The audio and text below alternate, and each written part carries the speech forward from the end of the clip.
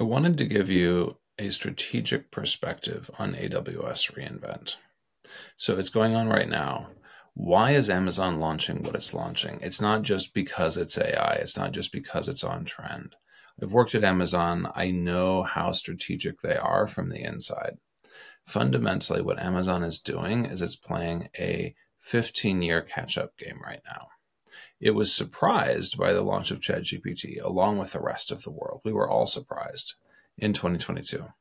And it takes some time for a company that big to pivot.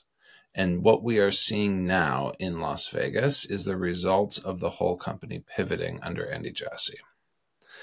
And at the end of the day, if you're looking for what the big plays are, like in between the lines, like there's about a million different things they've launched at AWS. What are the ones that matter? I would argue that there are three big strategic moves that matter. The first one is at the chip level. When they acquired Annapurna Labs, they acquired a chip designer. And what Amazon needed was a chip that would enable them to cut costs on their own model development and break their costly dependency on NVIDIA. Because for Amazon, NVIDIA is a massive cost center, and Amazon is a notoriously frugal company. And they don't appreciate being locked into a costly chipset that they have no control over. So they're building their own. They acquired Annapurna Labs. They launched the Trainium 2 chip yesterday in Las Vegas to general availability. They claim it's super effective at training for large language models. Maybe it is. I don't know.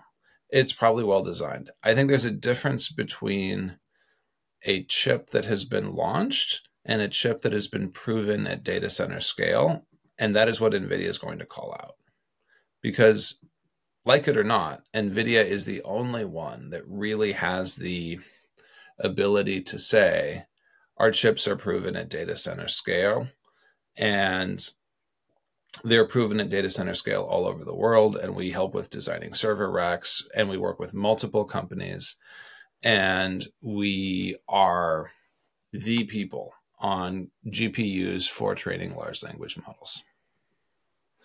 Nobody else can say that. Amazon is hoping to say it. This is a long game, but Amazon is hoping to get into that position in the industry over time. And they're relentless. Like, they're going to come out with Trainium 3, Trainium 4, like, it's coming.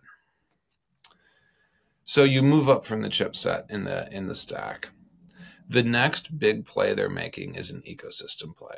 Right now, OpenAI wants to claim that they work with Azure and they work with Microsoft, and like that is the stack to go to for enterprise. And what Amazon wants to say is the AWS Bedrock service is the stack to go to. The AWS Bedrock service is where you want to be for AI. And it's not just for the models, it's for everything that goes with them. So when they launched automated reasoning, for example, that's an example of a smaller service that they see fitting into a larger ecosystem of value around Bedrock that would make it attractive for an enterprise. Now we get to the models. Nova is their new cutting edge model that they just announced. Nova is clearly going to be a class. It already has a Pro and a Lite and a something else, like so many different versions. When you look at the test results, Nova comes in what we call the 4-class model, so ChatGPT 4 level capabilities. So it's about where everybody else is. It's not cutting edge any more than anybody else is. It's a little bit worse than Claude by a lot of benchmarks, but not a lot, like just a touch. And so what you get is a model that's good for most use cases. They'll probably wrap it in with preferential pricing. Again, it's an enterprise play to wrap you into the AWS ecosystem. It's not necessarily a reason to switch if you're an Azure customer. That brings us to Claude. They just invested $4 billion in Claude, which is chump change for them, but it's a hedge play. At the end of the day, they want to be working with a model that is testing really, really, really well, that's testing even better than their own Nova model. And they want to be able to use Claude for cutting edge use cases that show that they're on the forefront of the AI wave. They are buying their way to the forefront of the AI wave. And so Claude is being used in, for example, the supercomputer that they announced at Nova, or the supercomputer that they announced in Las Vegas at reInvent.